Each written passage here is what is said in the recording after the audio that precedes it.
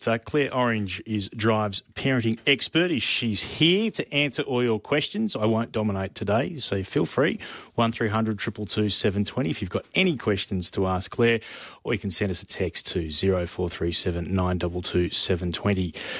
Claire, don't get me wrong, but a lot of families, well, some will be looking forward to the school holidays. No school, there's a chance to spend some time together, but for others, I reckon it might be a bit of an endurance test. What do you do knowing you've got these long weeks ahead? How do you find stuff to do with the kids? Yeah, well, there's lots of stuff, and I think now we thankfully live in that age of Facebook, where they put all the fantastic free things for families in your local area out there. So, plan things to do. I'd encourage parents, even though it's really nice to have that downtime, especially for the first 2 weeks over Christmas and New Year, there's lots on. And then after that, it's a bit of a long stretch into the school holidays, and that last week of the school holidays can get pretty dire for kids because they're feeling anxious about going back.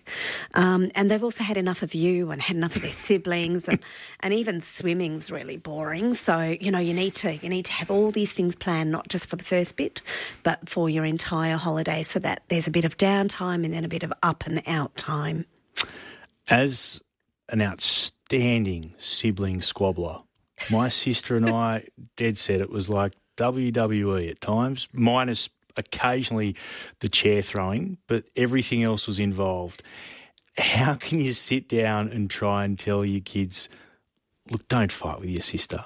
Or, of course, in my family's case, don't fight with your brother, because I was a perfect child and did nothing wrong. I can tell by looking from you, but I would not melt. Your poor sister. I think as parents, what we have to realise is that while we really wanted that child, maybe the sibling didn't want them quite as much and weren't brought into the planning phase of introducing a new human being. And sometimes it is that siblings are different genders, they are different ages, different stages. And even if they're the same gender, that they might be completely different people. So expecting that they can spend all day together and get along is kind of ridiculous.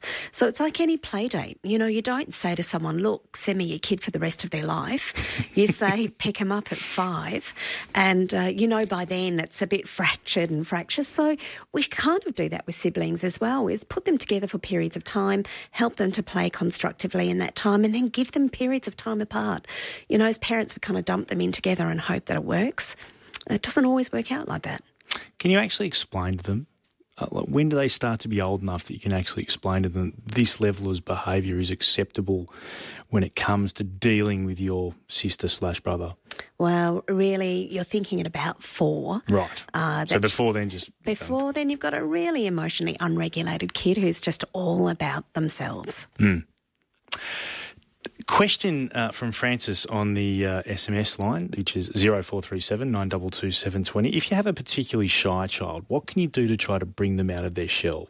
And that's particularly important, I would imagine, as we're about to go into scenarios where there's lots of people about. You've got big Christmas and Boxing Day lunches and dinners, and you really don't want your youngest running and hiding on mum's skirts at every opportunity. What can you do to try to bring them out of their shell? All right. So, when shyness is an issue, it's when it stops a child forming a relationship. So it's a great question, Francis. And, as part of what we teach children through BEST programs for kids, one of the things we talk about is the friendliness spice.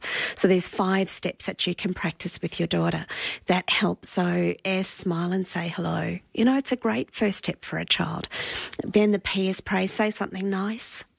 I invite, like, I've got shoes like that. So how do you get into a conversation? A chat, which is practicing something to talk about, either something that's happened at school, a merit certificate, what they want for Christmas. And then the E is that body language of enjoyment.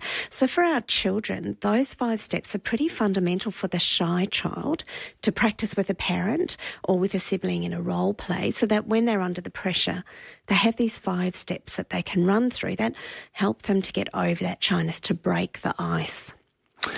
Question from Clint Wilden, who occasionally hosts this program. My son has started sleeping about 12 hours at night, which I thought would be fantastic, except that it does mean we then have to sneak around the house in the morning where normally he would be up and about. But what it means is the day nap has disappeared. Yeah. Is that a problem when you're just 2 years of age? Well, all kids are different. All kids' brains are different. You might be a night owl or you might be a morning person. Our little people are not the same. They have their own pathway for sleep as well. For some children, they need that day sleep and they'll keep it on until, 5, even 6 years of age. Other kids will get rid of it by 12, 18 months and you're stuck with them all day. What you will find is when they come out of a day sleep, so either going from 2 sleeps down to 1 sleep or from 1 sleep down to no sleeps, you will go through a period of 6 to 8 weeks where there'll be a really big disturbance in their behaviour. So it'll affect their night sleep. So like you're getting a big 12-hour sleep and then nothing during the day. Don't expect that to last. Oh, that's disappointing. Yeah, you'll find that it'll be up and down. But within 6 to 8 weeks, his little brain will have regulated what he needs and how he's going to do it. So you might find that he'll go to a catch-up sleep every 3 or 4 days. Okay. And that will change his sleep pattern at night as Should well. we still put him down for a rest? Yes, absolutely. Every parent, until your child is at school, every day having some downtime, it's really good for human brains, for our brains and for our kids' brains. There's the benefit of playing without an adult watching, of playing imaginatively or creatively, playing quietly, playing in a self-sustaining way. Yeah. Absolutely. Very definitely, yes. And another question from me. If your young bloke has decided that it's time to try and climb everything in the house, which despite your best efforts, and we've done everything you can do, every cupboard is drilled into the wall, anything that could possibly fall on him, the TV is drilled into whatever it happens to be nearby, but we're still worried, understandably, that if you climb something, you're a chance to land on your head. Is there anything you can do to discourage that, or is that just one of the perils of parenting? It is one of the perils of parenting. And actually, for those kids who are climbers, some kids would never think about climbing anything. Other kids who are climbers, you'll find that he actually probably has very well-developed physical skills anyway. He probably has good height, depth perception. He probably has pretty good hand motor control. So you'll find that these are all good things for his cricketing career, but they're not good for mum and dad in terms of seeing him climb up something. Exactly. Yeah, they're not good for your mental health. But you'll find that actually, control it as much as you can. But I think sometimes we can over-worry about those things, about the head injury potential. And I know that, that's massive. So we do as much protection as possible, but know that if he's doing it, he's learning to take some risks as well. And as long as you're there and you're keeping him safe, and like you said, you've got everything bolted to walls, you're doing all right. It's going to happen. That doesn't still fill me with a huge amount of confidence. I do genuinely expect to come in one morning at 3 a.m. and find him on top of one of the cupboards because he loves climbing on anything and everything. Yes, my fourth boy, from when he was 9 months old, used to climb out of his cot and then let himself out of the door. So we had to put him in a bed because really at 9 months you've got no clue. And, Sorry, how old was he? 9 months. He used to climb, get his toes round the cot, climb up over the top and then let himself out the door. So that was, it's dangerous when they're that little and climbing, but we provided lots of other opportunities for him to climb that were appropriate. And this sounds strange, but does that actually encourage them to climb? Like, we love taking him to the park and getting him to climb up ladders and steps, and not proper ladders, but you know what I'm referring to. Does that actually make him climb more at home? Or no, it doesn't? No, that's just what he is. He's going to be one of those kids who's into everything, who's adventurous, who likes to find out. He's curious, and he'll climb up to find the best option that he possibly can. That's the kid you've got. You're not encouraging him by taking him to the park. In fact, you're teaching him some really good safety because he's going to learn. He's one way or another, he's going to learn pretty fast. Heaven help us, Mel, if you're listening. Claire Orange is our parenting expert here on Drive. So we'll go back to what we started talking about in terms of school holidays and how important planning is for the kids to have something to do. What would be your greatest recommendation in terms of, what is an age-appropriate thing? Let's go, if you've got someone little bub under 2, between, say, 2 and 5, and then sort of 5 upwards, what would you be doing with them if there was a one thing you would recommend? What do you have to look at when you go about planning how to fill in your time? Right. Fun for your child, not fun for you. So I often see lots of parents sitting in cafes. That's not fun for a kid.